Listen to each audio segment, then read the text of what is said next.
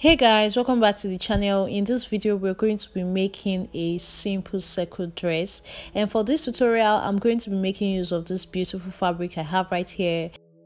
To make a circle dress, you need just two basic measurements, which is the bust measurement of the person and then you need the length of the dress. So I already have those measurements, and next thing we're going to do is to fold our fabric into two. Right now I'm making use of 2 yards of fabric, so I just folded it into 2 equal halves, and I realized that I would have made it a little bit longer, maybe made use of 2.5 inches or 3 inches, so that I'll reduce the amount of fabric I will have to add to the length of the dress later. I'm going to explain that better very soon. So after getting folded into 2, you're going to fold your fabric into a triangle again, as you see me doing like this.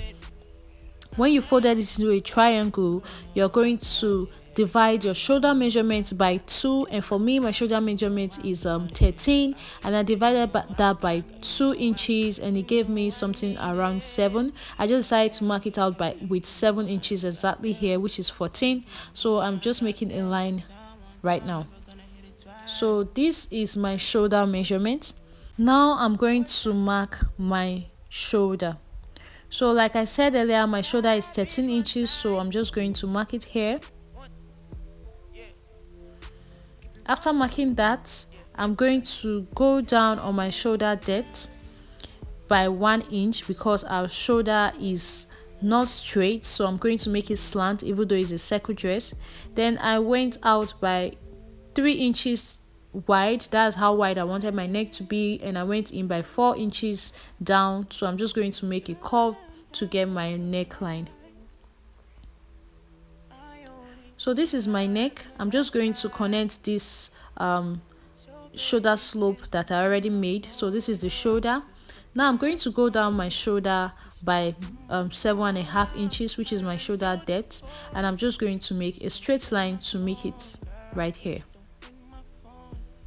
So after marking that, I went down by about 1 inch under that line, and I'm marking my bust measurements divided by 4. But I decided to add extra 4 inches to my bust measurement because this is a circle top and it's gown and it's usually free. And after marking that, I added an extra allowance for my stitching, and then I marked half of my armhole depth, and I'm just going to make a curve. Cutting your flare, you might notice that one part of it is not as long as the other. That is actually something that is very normal when you cut a circle dress.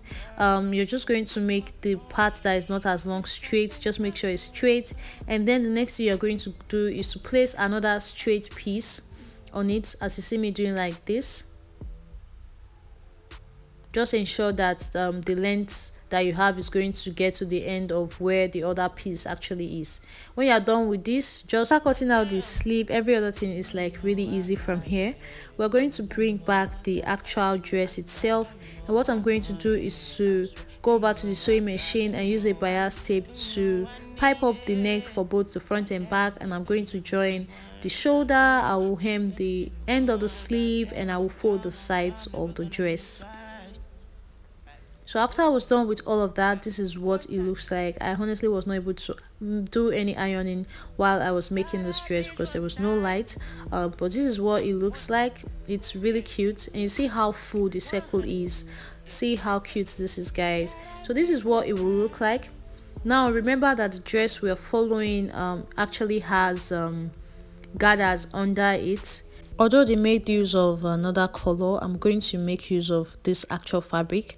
So I went ahead to cut out 4 inches wide of a fabric. It was really long. Ensure that it's long enough to cover a full circle because you're going to be pleating it around a circle. So I hemmed one part of it down and left the other one plain. So I'm just going to take this over to the sewing machine, and what I'm going to do is to bring the end of my dress, and I'm going to place this piece right on it, and I'm going to make gathers as I sew along.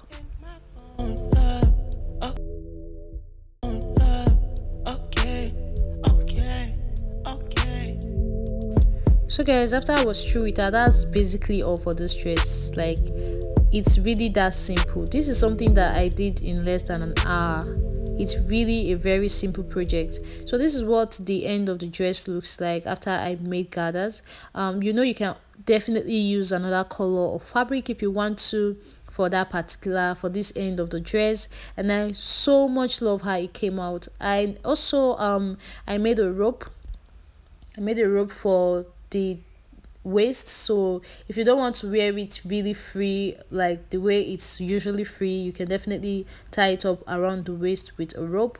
So thank you so much guys for watching this video. Let me know what you think about it in the comment section, and please if you try it out, I would love to see it. Send it to me on my Instagram, or you can just send me a message with tutorials you would like for me to share on this channel.